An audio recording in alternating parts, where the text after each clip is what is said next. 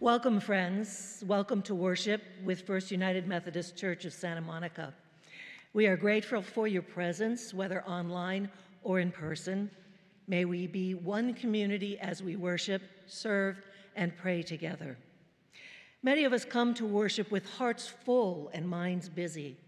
I invite you to take a few deep breaths to welcome God's presence, bringing the fullness of who we are into worship and beloved community. If you are joining us for the first time, we count it as a blessing. There is a link in this video and a sign-in book in the back to help you get connected, or come talk to one of the pastors. We look forward to getting to know you. We continue through the season of Epiphany, a reminder that the light of Christ has been given to us, and God goes with us as we journey on. As the prelude begins, let us turn our hearts and attention to the worship of God.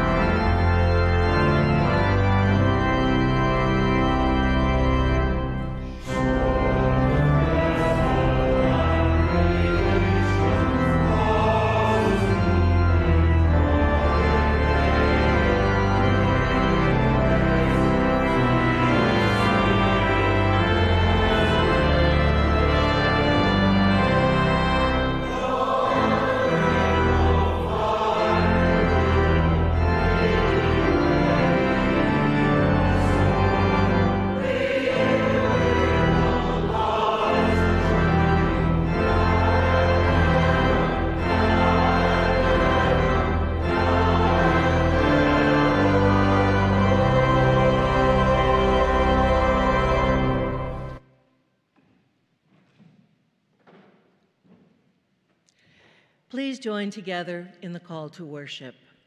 From the waters of creation, the earth sprang out. From the waters of a womb, a blessed Savior is born to us. From the waters of a river, people were baptized and marked as God's children. Praise be to God, whose loving gifts and presence have called us together.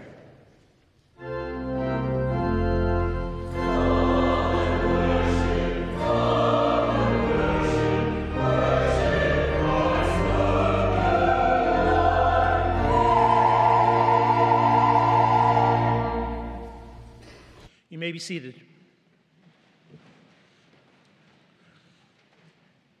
We take time to celebrate our mission and common life together by lifting up ways we can love God and our neighbors through worship, prayer, and service. Coming this Wednesday is our January midweek recital. The online recital will feature Laurent Joachim on the organ. It's at 12:10 p.m. on Wednesday, January 11th. You won't want to miss this wonderful performance. Open Space Young Adult Group will gather on Wednesday evening at 7 p.m. Meetup will start the promenade at Stefano's Pizza and then walk to Ice Santa Monica for some fun winter skating together. Reach out to Tricia for questions or to get connected. Then, on Saturday, come gather at the park. Open to all of the church community. Bring a blanket or chair, check out the farmer's market, and kids can play on the playground. The meetup is this Saturday, January 14th, from 9 to 11 a.m. at Virginia Park. Tricia and her family are excited to see you there. This week in Santa Monica, the Martin Luther King Jr. West Side Coalition will present several events celebrating Martin Luther King Jr. Day, including a community involvement fair, a Santa Monica Symphony Orchestra performance, and a virtual film festival. The National Holiday Celebration will take place on Monday the 16th at John Adams Middle School Performing Arts Center at 9 a.m. Festivities include music and dance and the keynote speaker, Dr. Ben Chavez, Jr. Check out the details of upcoming events and more in the order of worship and the homepage of the website, or stop by the welcome table following worship and visit with staff member David Penson if you have any questions. We give thanks for God's creating spirit that gives us life and leads us forward. Thanks be to God.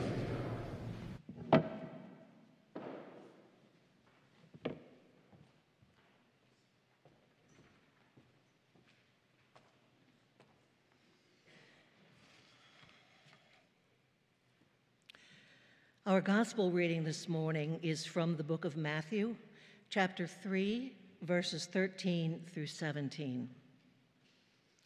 Then Jesus came from Galilee to John at the Jordan to be baptized by him. John would have prevented him, saying, "I need to be baptized by you, and do you come to me?" But Jesus answered him, "Let it be so now, for it is proper for us in this way to fulfill all the righteousness." Then he consented. And when Jesus had been baptized, just as he came up from the water, suddenly the heavens were opened to him, and he saw the Spirit of God descending like a dove and alighting on him. And a voice from heaven said, "This is my Son, the beloved, with whom I am well pleased." Hear what the Spirit is saying to the church. Thanks be to God.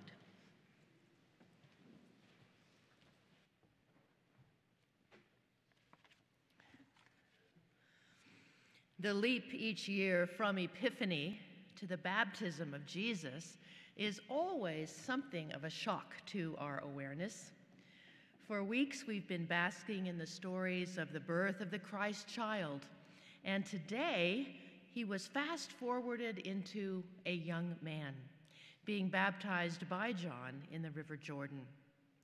In the blink of an eye, years have passed, But isn't that how parents and grandparents describe their own children and grandchildren?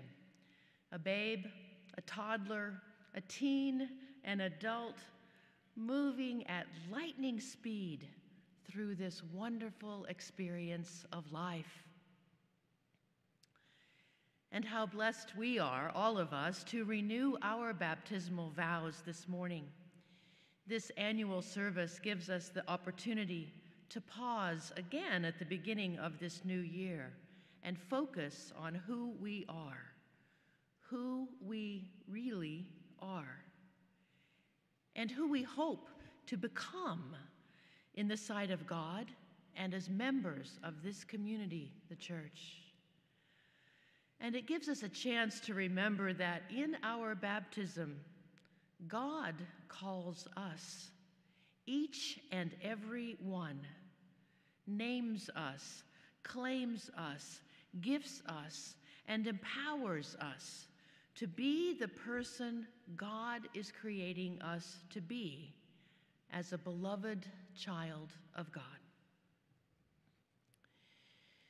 The author Kathleen Norris noted that to the earliest Christians, the baptism of Jesus, the story found in all the Gospels, was as important as Christmas itself. Important because it indicates, as she wrote, that the incarnation, God made flesh, is not only about Jesus and what God is revealing to us in Jesus, but about us. It demonstrates to Christians not only what God is like, but also who God wishes us to be. And do we not all feel the need of renewal? Do we not long for the Holy Spirit to stoop low and take us by the hand and lift us up to our feet? All the while whispering assurances of ever-present love and immeasurable strength. We participate in baptismal renewal to remember the significance of our baptism. We come to feel the water on our foreheads, the sign and the seal of God's presence and power still in our lives, still available to us, with just as much potency as ever, with just as much life-changing potential as ever. In baptism, God calls us as God's own, each of us, precious, beloved, entrusted, and upheld by God. In our baptism, God trusts us with the name Child of God, so that knowing ourselves to be special and loved, we can share that love with all whom we meet. In our baptism, God sends the Holy Spirit to anoint us with caring and compassion. In our baptism, God sends the Holy Spirit to empower us to spend our lives on others. The service of baptismal renewal creates a moment for all that and more. For we remember that baptism is not a one-time thing, not a one and done. Instead, our life in Christ has been described as layers of epiphanies, an intriguing phrase that reminds us that God's Spirit watches over us again and again throughout our lives to heal, cleanse, renew, and restore us. God created each of us with an inherent desire to make a difference. Baptism is about who God is and who God wishes us to be in this world and for this world. about the kind of person God creates us to be, a person who embodies in our own way, in our own life, in our own family, in our own work, in our own circle of friends. A child of God who embodies the marks of the kingdom. Compassion, justice, generosity, caring. We are set free in our baptism, in the words of St. Augustine, to trust the past to God's mercy, the present to God's love, and the future to God's providence. As we move towards baptismal renewal this morning, I'm going to, in a few moments, invite our ushers to come forward to receive our tithes and offerings. This weekly giving of our financial gifts for the work of the church is a reminder of just how blessed we are and how much of ourselves we are called to give in return. And after the prayers, as the offering is received, I'd also like you to take out the index card that was in your order of worship this morning and write on it clearly the name with which you were baptized. That is what we call your Christian name, first and middle. And bring your card forward when you come to renew your baptismal vows. I will read from these, collect them in a basket, and then place them all on the altar table this morning as a symbol of the rededication of our lives to God this day.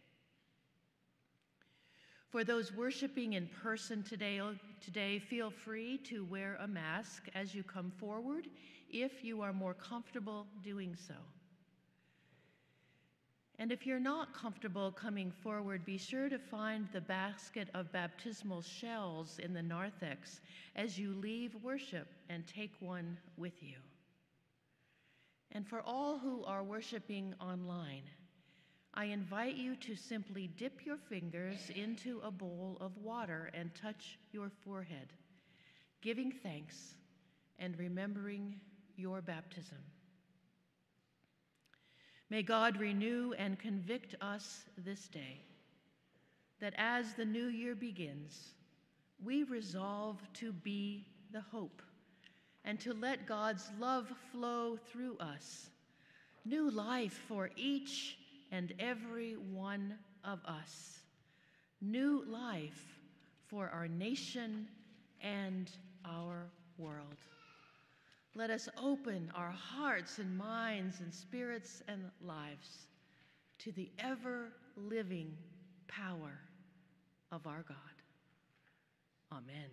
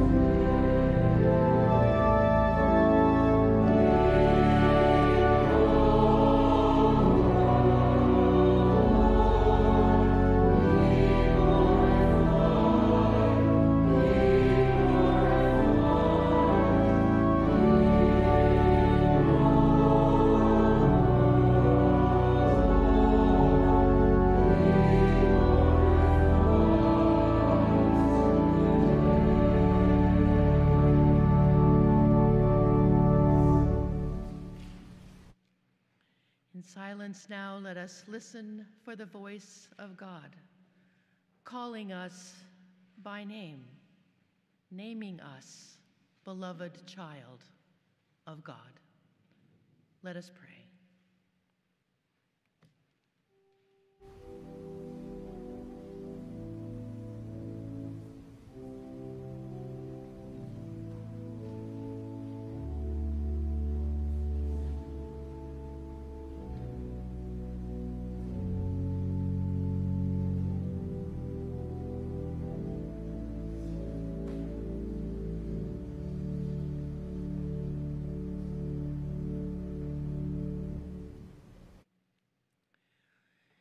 Generous and loving God, you sent your beloved child Jesus to live among us as one of us. As your beloved Son embraced his mission in the waters of baptism, inspire us with your Spirit. Immerse us in your grace and raise us to live our baptismal vows, empowered by the Holy Spirit and the example of Christ. Guide us to embody your love and reconciliation towards one another and the whole of creation. We pray for wisdom and courage for local, national, and global leaders, so that they may make decisions and take action for the common good that moves us closer to a world of peace through justice. We offer our prayers for one another and all those things we carry on our hearts. We pray for comfort and strength for Alan Walker and Jim Smith. Sustain each beloved in need of your healing presence. Ever-creating God, we offer these prayers and all the prayers of our hearts through Jesus Christ, our Lord, who taught us when we pray together to say, Our Father, who art in heaven, hallowed be thy name. Thy kingdom come, thy will be done, on earth as it is in heaven. Give us this day our daily bread, and forgive us our trespasses, as we forgive those who trespass against us. And lead us not into temptation, but deliver us from evil. For thine is the kingdom, the power, and the glory forever. Amen.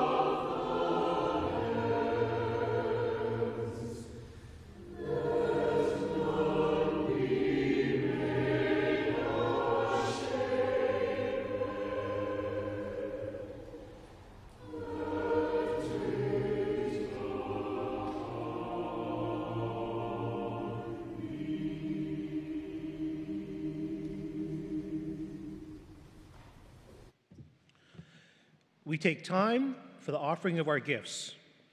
Through your generosity, our diverse community at every age level is provided a place to learn and grow in God's unconditional love.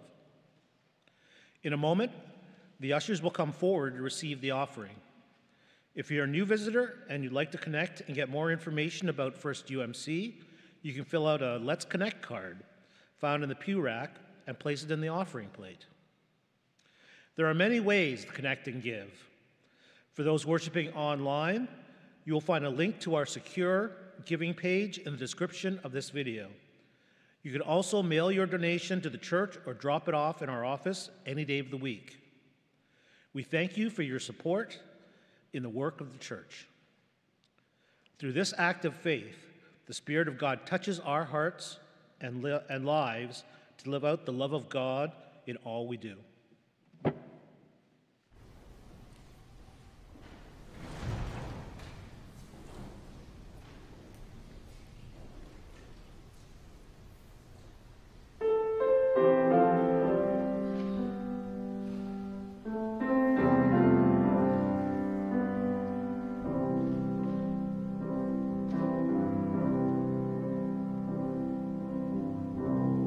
Are you thirsty for love?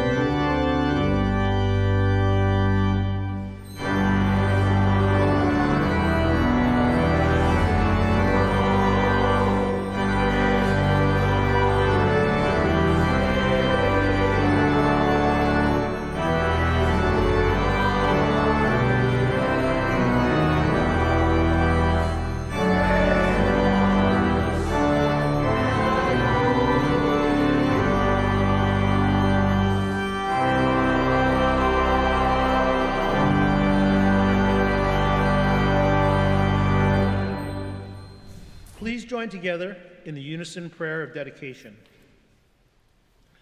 We give you thanks, O God. May our offerings honor you. May our lives reflect your mercy. May our hands bestow on others the blessings we have received. Amen. You may be seated. As we come to the time now of baptismal renewal, after asking you the following questions, I will invite the choir to come forward first, and after the choir has received and are back in their seats, we'll then invite you to come forward as you wish for renewal of baptismal vows, bringing your card with you. Thank you. So I ask you, in the presence of God, will you turn away from the powers of sin and death? Will you proclaim the good news and live as disciples of Jesus Christ on earth? Will you let the Spirit use you as living witnesses to the gospel wherever you are and in all that you do? Remember that you are baptized and rejoice.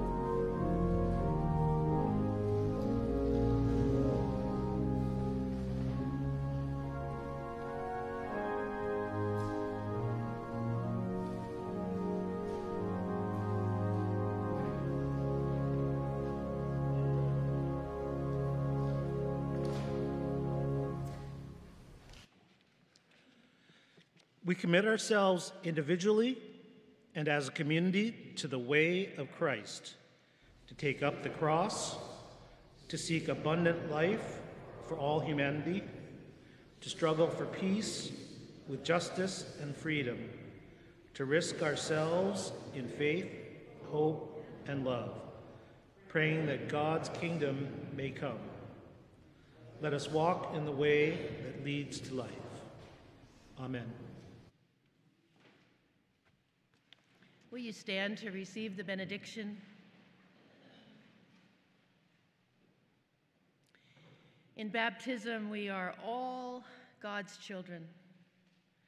You are the beloved, and the Holy Spirit rests upon you. Go forth to serve God and your neighbor in all that you do. Amen.